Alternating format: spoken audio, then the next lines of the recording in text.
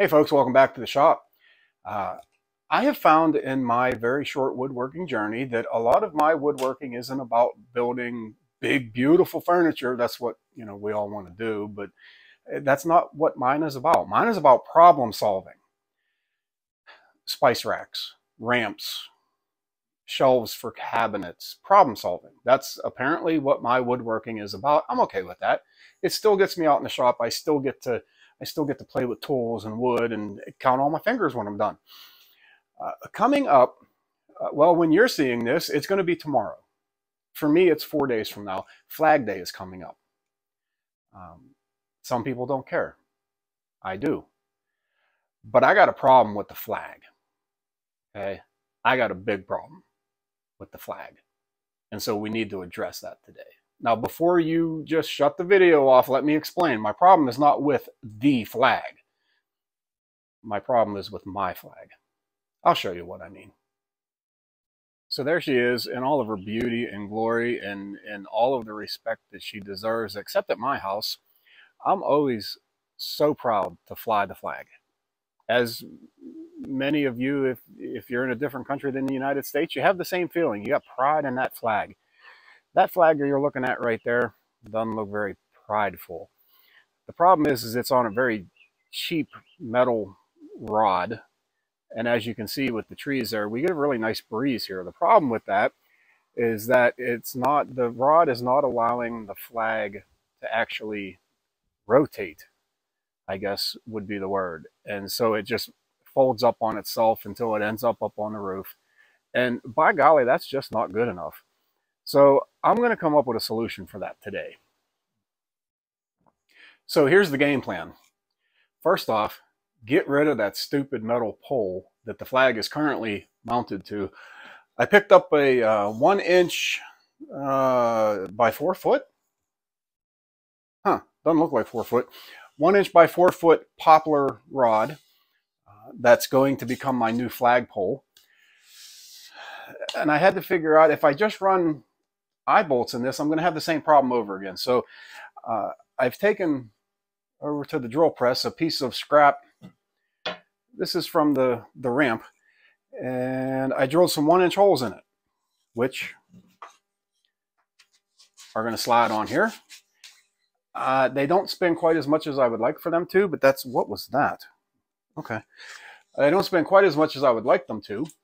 I can fix that. The plan is to cut this in half. Okay, that's going to give me 2 rings at the top, 2 rings down at the bottom. And the reason for that is that while this is able to rotate, I don't want it to collapse on itself either. So I'm going to have basically a ring, what I'll call the rotating part, and another ring to hold that in place, and the same up here. So this is all experimental. It might work, it might not. So what I'm going to have to do is first cut these out. So each one is separate. Run them. Well, I'm going to run them through the saw first. Cut this piece in half, then cut these out. So I'll have all matching pieces. We'll just get into it and see what happens. I can try to explain this to you, but it doesn't even make sense to me. You get what I'm saying? So I'm just going to go ahead and cut that in half. So one of the things I just realized that I need to know, it's kind of important.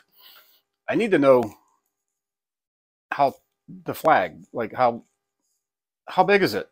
I don't have a clue. I went and bought it. So I got to go do that. I got to go check that out so I know where to put this stuff at, because otherwise it's stupid. Okay, so my flag, the holders anyway, the eyelets from the bottom eyelet to the top eyelet is 32 inches. And so that's what these have to be spaced out at, 32 inches. That allows the flag to flow freely. I am not convinced that this is 4 feet long. Not convinced one little bit.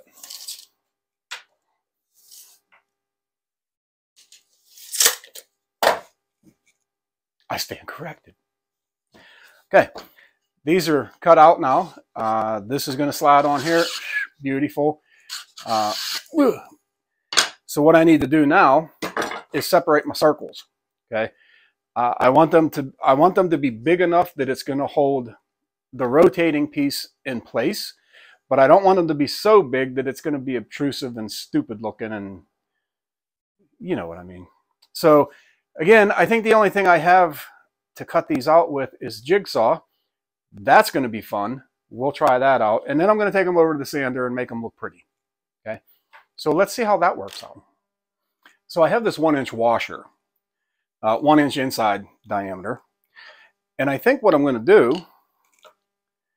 is just kind of trace that out on there and let that be my circle, my size. I'm not going to cut right up to the line. Well, it's a jigsaw, so, and it's going to be, you know how that works. So, but that's going to be my goal, and see if I can cut it out, and then I can take it to the sander and clean it up if I need to.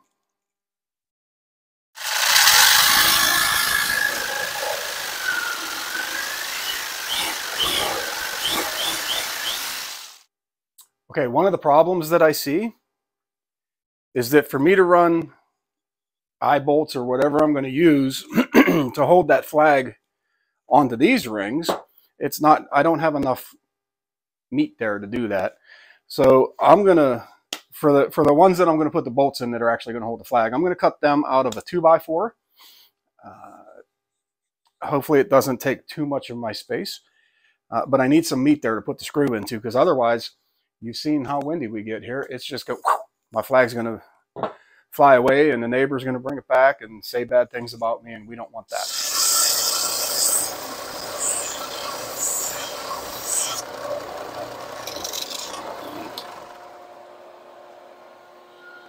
Kind of round. Oop.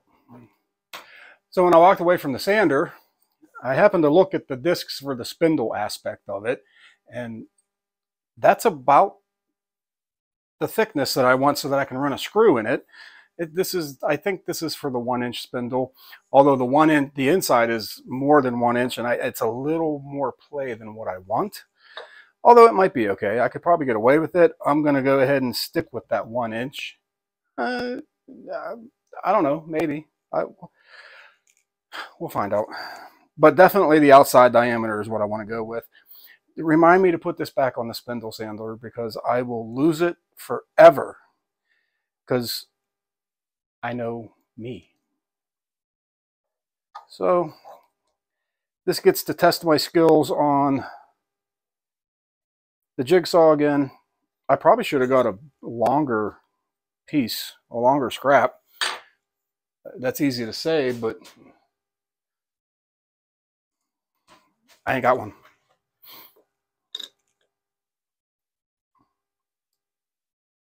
I'm just going to randomly try and center this other washer up inside of this.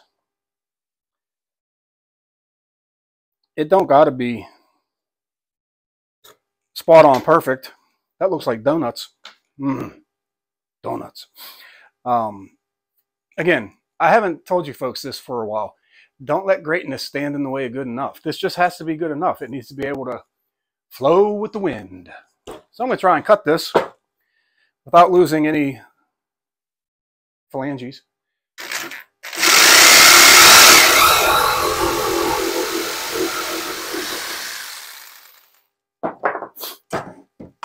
One down. This ought to be the fun one. Oh boy.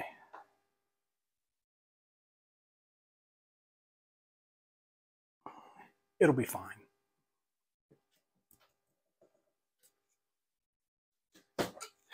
Sure.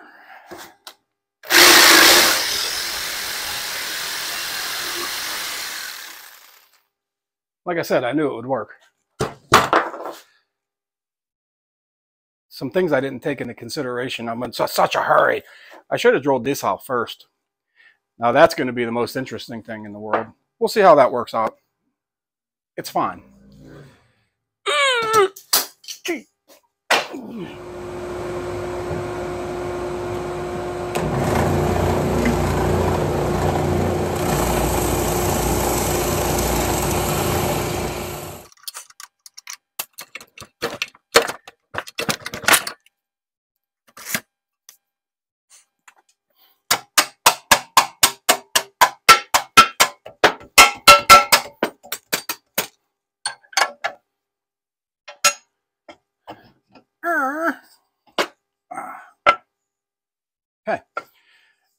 Didn't see this coming.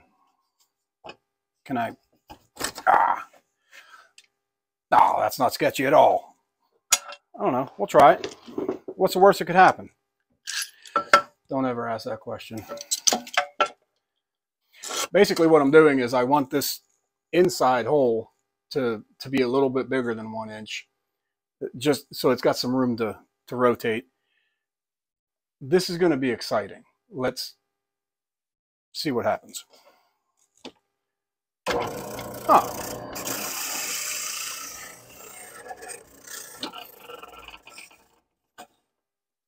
Gimme. So this is what this is supposed to do. Hey, good Lord. Let's try that again. Which way can you see it? This way. Try not to whack myself in the face. Anyway, that's what I want it to do. I want it to be, it's going to slide off. I want it to be able to spin on this new rake handle slash flagpole holder thing. One more to go. One of the problems I have with my particular sander is this threaded rod, for whatever reason, got bent. It may have been like that when I bought it, I don't know. But it's a booger to actually get this tightened on here to where it's supposed to be. And there should be a washer on top of there, but I can't use it with the washer on there. So it tends to want to slip a little bit if you put any kind of real heavy weight on it, but we'll try it.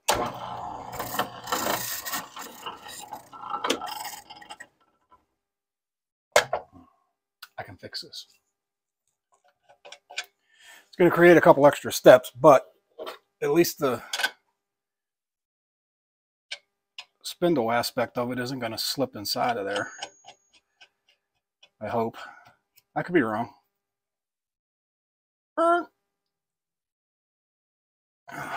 Now let's see what happens. Oh yeah, baby. Sweetness. Beautiful. All right. So now, just so you have a gist as to the emptiness thought process going on here, I'll just show you on the top one here. These fit a little bit snugger. They're going to have glue on them. Then that slips on, and then this slips on with glue. And that's going to allow that to spin and not do that, because it'll be this won't be glued in place, but these will. So anyway, part of me says I should paint this because this is, you know, it could swell and stuff like that. I'm not sure if I'm going to do that because, like I said, Flag Day's coming up, and I'm not going to fly a crooked, nasty flag on Flag Day. So we're going to get this put together. Going to go with the Type Bond 3. 3, okay. Don't want to give false information. That would be wrong. 32 inches. I have to have room for my rings. Oh, that might work out really well, or it might not. So if I put this on, say right at the top, stop it. Stop. You're not supposed to do that. I'm going to bring her down just a... No, that's fine like that. Okay. I like it. So I'm going to put a mark here. Slide that out of the way. Put a mark here. That way I know where those go. I already put a mark here, but I'm going to put another one. Slide that. Put a mark here. And then it's just a matter of gluing her together. I don't even know if I have the right eyeball. You know the story. So, come on now. Golly, get... Okay. I thought I told you guys to remind me to put this away. Good job. You had one job. Okay. I forgive you. What was I doing? Oh, yeah. I don't even know if I have the right eye bolts for this, which if you know me, I don't. We're going to glue it together anyway. And I think I don't know how I'm going to do this. I'm going to slide one of these down. And I think what I'm going to do, knowing that Tight Bond 3 comes out a lot quicker, we're just going to put a little dab will do you.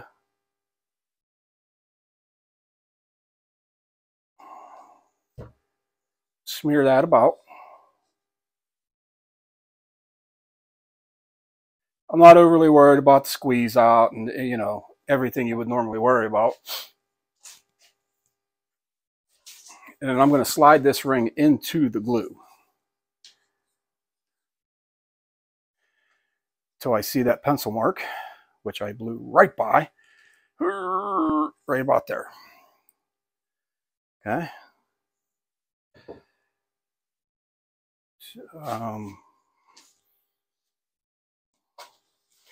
This is okay. This is the one I used when I was, you know, doing brakes and stuff like that. The past week or so has been a lot of thrashing on cars. No, very little woodwork.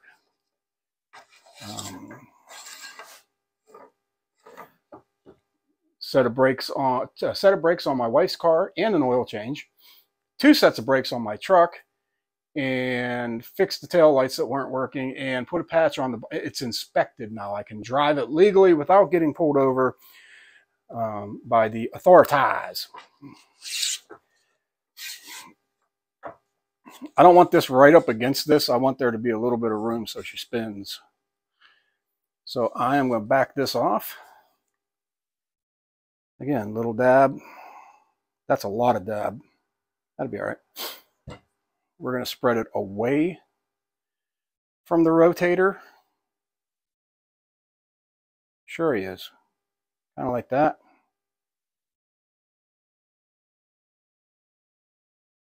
Okay. Quit while you're ahead. I've always said that. Today's hammer will be played by the part of the chisel.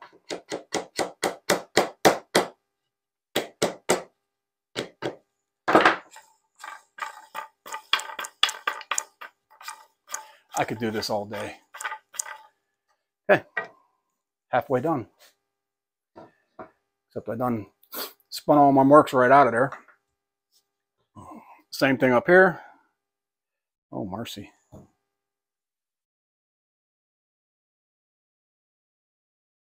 I'm not in a big hurry, but I'm in a little bit of a hurry because there's somebody coming over in a little bit. So, you know, I got that going on. Get in there. Slide this one down into the glue, bring it back. It's about there. Okay. Slippity-doo-dah, slippity-hey. Yep. I think I get to go to Home Depot tonight. Not 100% sure, but I think so.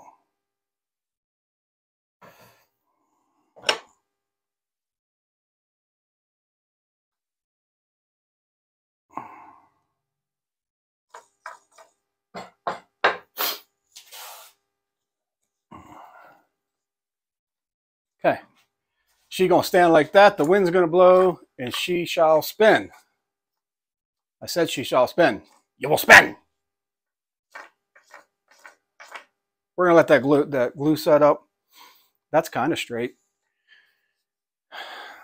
Does it look stupid? I don't care. Will it do its job? Yes, that's what I'm looking for here. Okay, I'm gonna let that sit and dry. If I'm going to the depot of the homes tonight, I'll go ahead and pick up the screws. I thought I wiped that glue off of her. I'll go ahead and pick up the screws that I need for this. Get her set up. Let that flag fly the way she's supposed to. All right, see you guys in a bit. Okay, it's actually not the next day. I didn't get to go to Home Depot. I didn't go Sunday. No, I did go Sunday after church, actually. What a madhouse. Like, everybody and their mother was doing decks on Sunday. But I didn't get to work on the flagpole because I did really quick another accessibility ramp. which went much quicker because I knew how to do it now. Anyway, long story short, I did pick up some hardware while I was there. This is the Everbuilt 5/32 by, I think, 1 3/8 inches. It's a screw-in eyelet is all it is. You get 2 of them in a package. They were dirt cheap. They were like $1 something. And I found these S-beaners. It's like a carabiner, but it's on 2 sides. And that's one side's gonna hook into the flag, the other side's gonna hook into the, anyway. All I gotta do now is get the eyelets put in there. It has, listen, if rainy days and Mondays bring you down, today is not your day in northwestern Pennsylvania. But I'm getting old enough where I'm saying things like, we need the rain. Yeah, it's true, we do. So I'm gonna drill a couple holes and put these in as soon as I find my drill bits, which right here.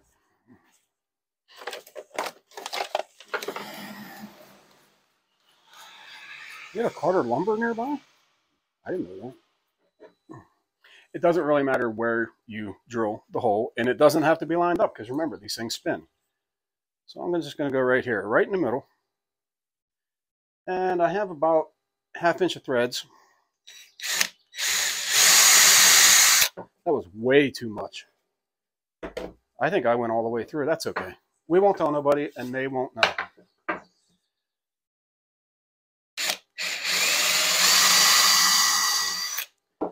Maybe a little bit better on that one. Okay. There's only one way to open these. That was dinner. These little eyelet holes, if you have a screwdriver or something, which I normally do, and I don't see one here, you can stick a screwdriver in there and it'll help you drive them in. You probably already know that, but maybe some of you don't.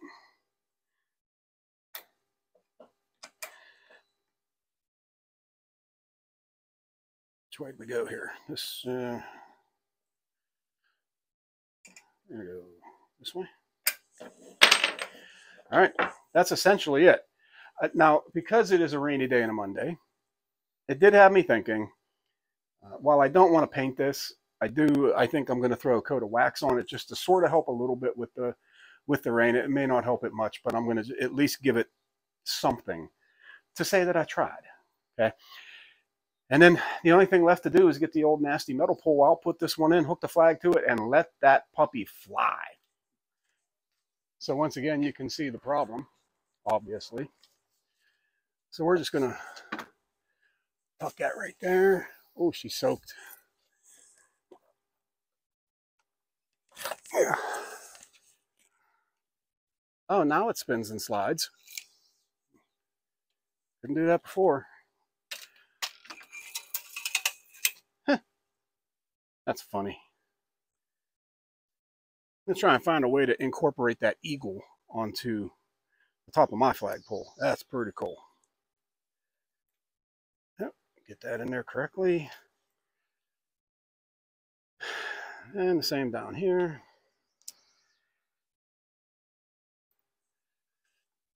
And then, oh, flying it upside down, flat, country in distress. We're not in distress. Seems like that should go in further than that.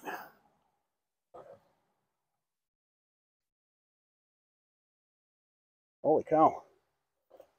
Take the screw all the way out. What's holding me up here? Oh, there we go. That's more better. Yep, I like it.